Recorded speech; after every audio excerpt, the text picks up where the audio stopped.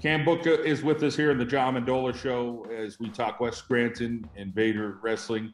You stepped up and you went heavyweight this year. You look fantastic. Seeing you at districts, you got the big V back. I mean, you look like you're very athletic and ready to go. How has this season gone for you? It's been going well so far. Obviously, I didn't have as many matches that I would have liked to wrestle in this year because of COVID and everything that's going on. Everything's been very inconclusive and no one knows what's going on. So even the fact that we had a season, especially a postseason, is something to look forward to, especially this weekend.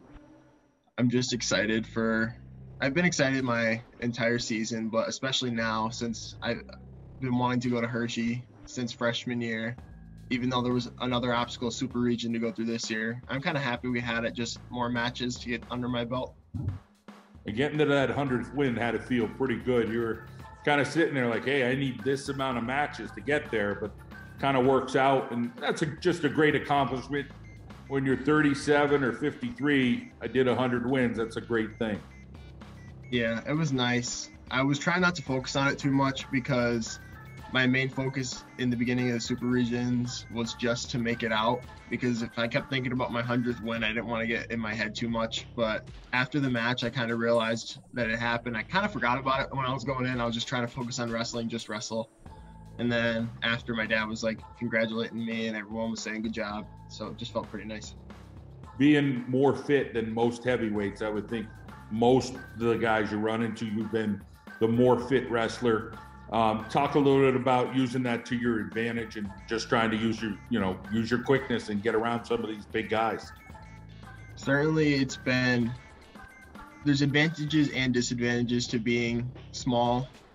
One, a good thing about it is obviously you have a lot more speed and stamina, but the bad thing about it is if a heavy guy you're wrestling knows how to use his weight and you get put in a wrong position, the match can be over within a couple seconds, which happened to me in my finals match at regionals last weekend or 2 weekends ago.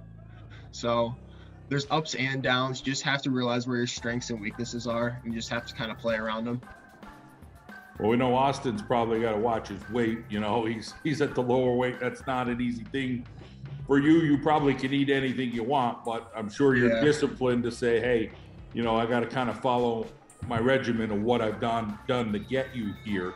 Talk a little bit about, making some of those adjustments, making sure, because you do look really fit. You put on a little bit of weight, but, you're still in a good spot.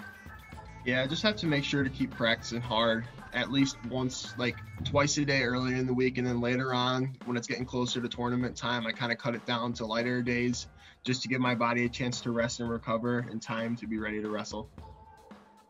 Let's talk a little bit about your fitness. What are things that you did in the off season or during the season to try to make sure that, you're not going to be gassed towards the end of the match?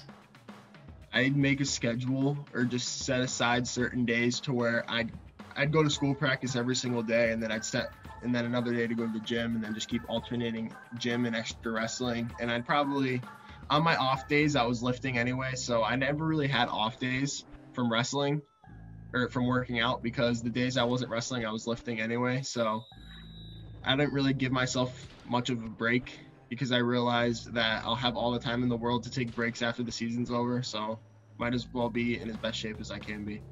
You got 3 coaches and a dad. So Coach Butka, Coach Fox, Coach Morgan, and then your dad's involved. He's almost like 2 people.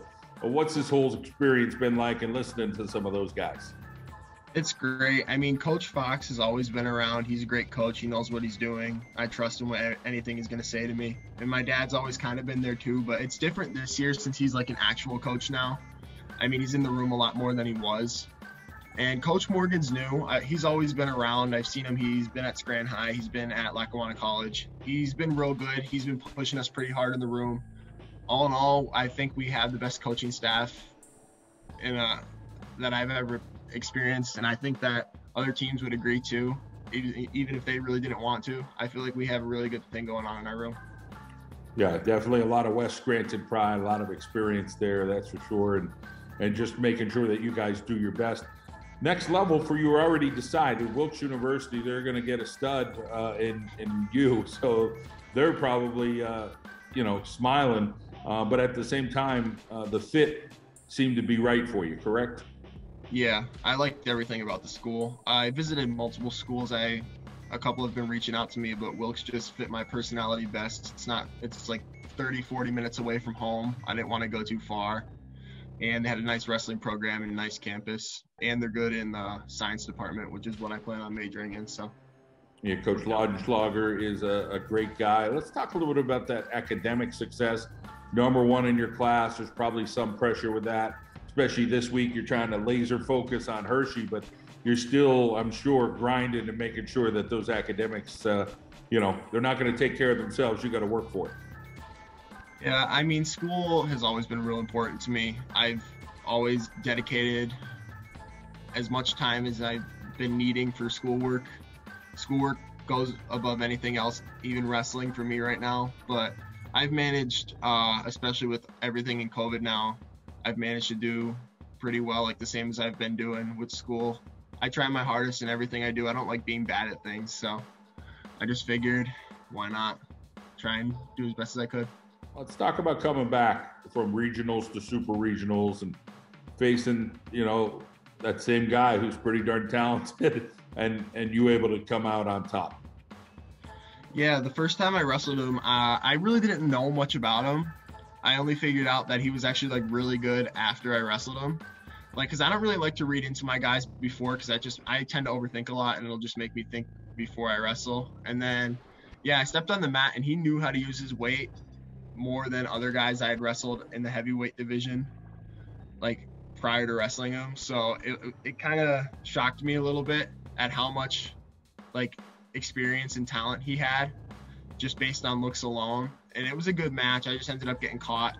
And then all the week prior to super regionals, I had been training on ways to counteract being a light guy and wrestling kids that know how to use their weight, like getting a bunch of angles and just not getting stuck under, and it seemed to work out.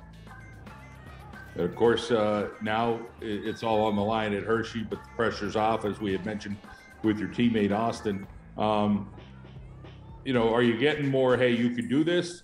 Or are you getting more, hey, just go have fun? And again, as you said, you don't want to think it, where are you at with the whole decision process when you get down to Hershey?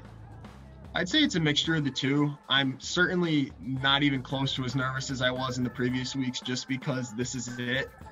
It's my last week I'm ever going to wrestle in high school, so I might as well have fun as well as take it seriously. I'm not going to be upset if I lose. I mean, obviously I will to some extent, but I'm going to try my hardest regardless, and I can't get down on myself now because I've already come to this far. So I'm proud of myself no matter what happens. Even if I do end up placing 8th, it's a lot better than I ever thought I was going to do. So. All right. Well, Cam Butka, congratulations on a fantastic year. We're rooting for you in Austin this weekend and the coaching staff. West Scranton pride in effect all week. So go get them, all right? Thank you.